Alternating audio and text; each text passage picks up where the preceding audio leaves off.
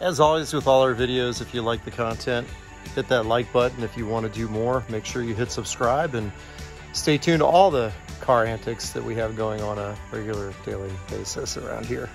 See you soon. Okay, how I start a YouTube video. Okay, I do not always videotape everything that I do on the car, even though you would think that I do. But I'm in here cleaning up a little bit of electrical work because that's got to be done.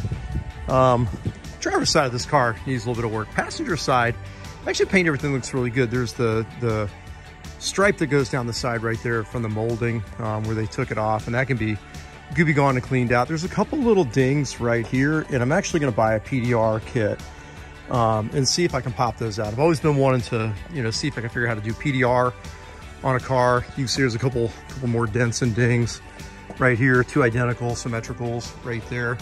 And this is a good part of the car, I won't lie. We get that taken care of. We're probably 60% of the way there. Let me show you the other side. This side leaves a little bit to be desired. So we got a pretty good little dent and ding right there. Another one right there. And then let me close my door. All this trim needs to be repainted, which is super easy to do. Most of the moldings look pretty good, but when you start getting into this door, like you can see, I've got, a ridge line here. I've got one here. There's another one back over here. So the door needs a little bit of work. And then this quarter panel's got a ripple in it right here. Those are scratches. And then of course the paint starts to go to shit, right here. There's like a dent up here. I don't know if you can see it right there. So I got a dent and then a hole mark right there. A couple of little pieces. Front's got some dents and dings in it. It's got some areas that need to be cleaned up. The bumper's got to come off. Probably got to find a better bumper, replace it. We're just going to delete the rubber bump pads because that's a known issue on these things. We go around to the back. I've got one good one that's probably worth just selling and getting rid of and cleaning these bumpers up and taking those bolts out and filling it. You see all the dents and dings in the back of here. It's like ding, ding, ding, ding. It's like somebody just, used this for target practice at some point. So we'll have to figure all that out. It might actually be easier just to Bondo that section right there and clean it up. And then this section right here is punched in. That's got to be fixed, which, I got a couple ideas on how to fix that. You can see it's got a little paint mark right there, so that decal's got to come off. That's got to be repainted. So we're got some body work to do on this. And then on the interior, the seats are getting totally replaced with Porsche covers. You can see the doors are done. And then I've got a replacement dash that I've got to get onto. Carpet's in really good condition, so I don't have to worry too much about that. I don't think I'll spend a lot of time on it. I won't mess with the rear seats because I hear that they're a pain in the ass. But that's a once around. We're going to be redoing a lot of the suspension work in here. Sure could use a dry ice blaster on this, but in good time. We'll figure all that out. I've got an entire hose kit, silicone hoses to replace all the hoses in here, which is nice. Just a little bit of minor cleanup stuff here. I think this would be good. At some point, I'll take the intake off, and I think I'll dress that up, and that'll give me a chance to get the fuel rail and some of the other stuff. And I think for the most part, then, their AFM, get that cleaned up too. But not a lot to do on this thing. Suspension and a couple other things. I think the wheels look really good on here, but that's a walk around on this little baby. And hey, let me show you inside here, because I think the carpet looks really good too. Let me, I've got to figure out, they deleted the rear trunk hatch popper, so I don't have one. I'll figure all that out later on, but now that I've put new struts in here, it comes right up, and thanks to Elliott Grafton, I got some carpet. This looks blue, but it's actually black. That's the original, and that's a piece that he gave me. You can see it almost matches from the sun beating down on it. That's going to happen. I'll probably take all that stuff out and re-dye it. It fits in there really good. I'm super impressed and happy with how it goes in. Little kink right here, but it's probably just needs to be pushed down. The spare tire is in there, and put a couple more buttons in it. But it's a walk around. We're going to take that part out. I'll probably just throw it in the trash, and we're going to put a piece in there that's going to replace that. We'll clean all of that up. So what are we doing today? I've got the battery disconnected. I just got in here with a drill and a mini wire brush, and I cleaned up the cigarette holder, which I would never use, and I got a voltmeter, which is reading 13.8.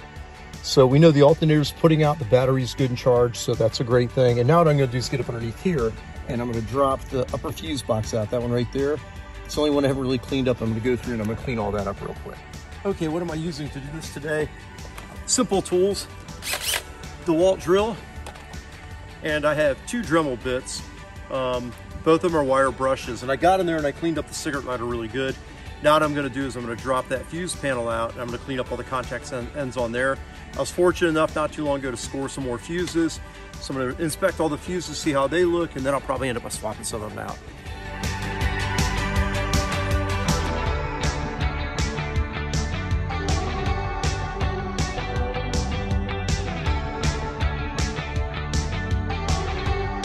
Okay, let me show you what we got here. Got all these out for the most part, except for the blue one from right to left and the one on the far right. Everything looks pretty good. I'm going to pop all these out and clean up all these contacts real quick.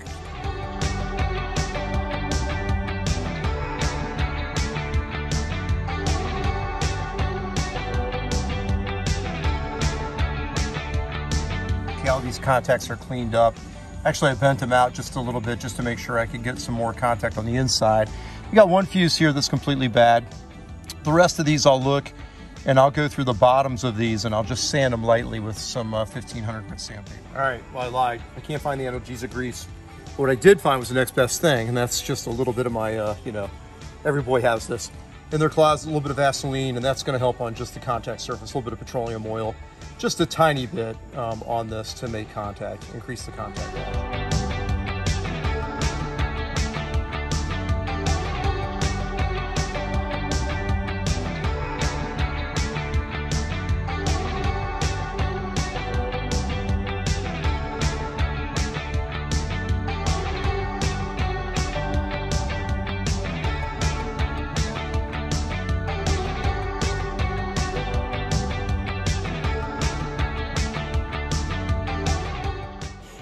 All right, I just shot that. I'll actually post it in there to be hilarious, but I just did a time lapse of me walking around the car and hooking the battery back up and talking about how we've had electrical issues kind of plaguing us in this car, and hopefully cleaning the fuse box up is going to help a little bit. It definitely helped us on a cigarette lighter, so let's see what we got. Okay, as we get in here, one of the first things you'll notice is guy's plugged in at 12.99 volts.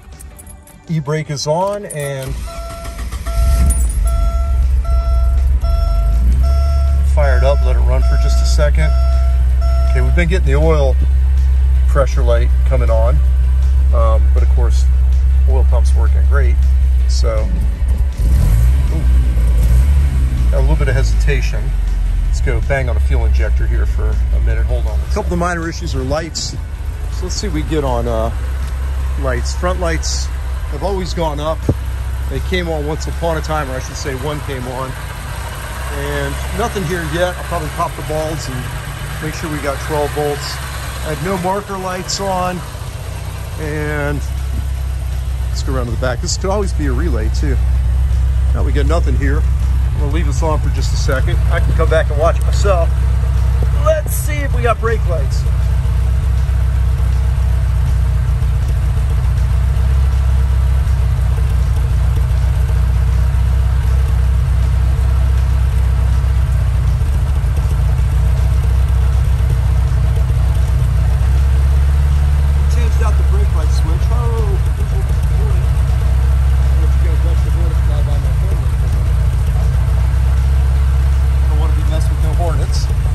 We got Hornets running around, but hopefully I have brake lights there and you get to see that in my 1 minute. All right, evidently we got no lights coming on now, so I'll have to mess with that a little bit.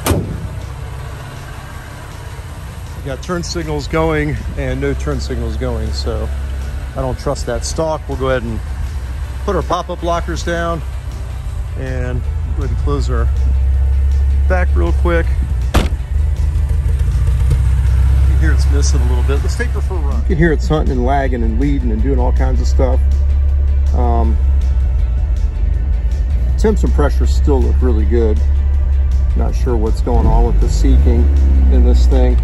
Probably some carbon buildup, truth be known, so I haven't been able to get this car out and drive it really anywhere and do anything with it.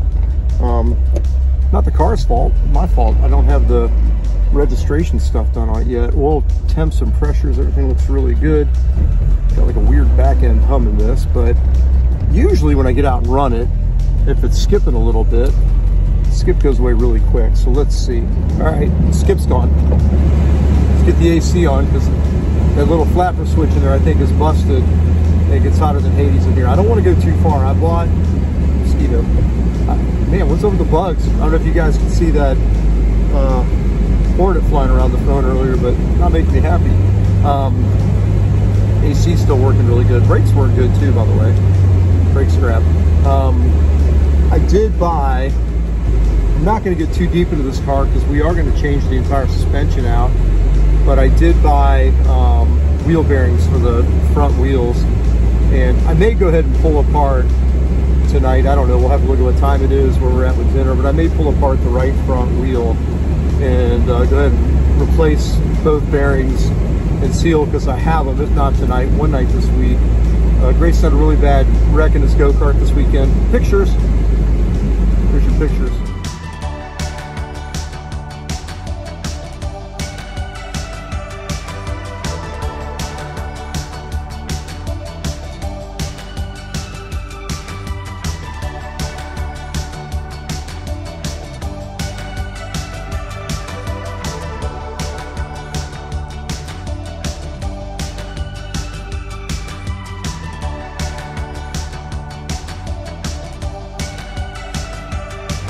All right, after the pictures, anyways, I may get in and replace the wheel bearing. I got to get the lights working on this because I need to do the equivalent of a MOT. Actually, not really. I could take it up there on a trailer, but if I don't have lights or blinkers or turn signals, I'm sure I could get yelled at pretty bad. And I don't want to get a ticket on that for a vehicle inspection, and who knows who I'm going to get. But he needs to go through a vehicle inspection. I can turn all the paperwork in and get the bonded title. Get the title work done on this car, so I still got that to do. I don't like driving it. I only drive it in the neighborhood, by the way, because I do have insurance on it, but I don't have a title, don't have a tag, so I don't want to be like totally illegal. But when I need to get it out and run it, I run in the hood, just get a feel for it. You guys have been on this drive many a times, don't even really know it, but no skipping, so it's running really good. Car cleans up really well. It's got a couple little, you know, gremlins I got to clean up on here, and we'll get those done. It'll be good. Car's coming along really good. If I dive back into it tonight, I don't know if I'll make a separate video. I'm probably not going to dive into it tonight. I got a bunch of stuff to do for work. Just want to catch up going into the week, make sure I'm set up for the week and have a nice relaxing week instead of a crazy week like I normally have, and a little preparation should prevent all that. I would like my clock to work. I need to take that apart and figure out what's up, but I am watching the volts and everything's putting out really well. 12.75 right now, you know, which is good. So the alternator's doing well. It's always good to have that little thingy in here. AC's putting out cold air. Can't complain about that. I can roll the windows up and be nice and chill. So far so good on this little car. If I get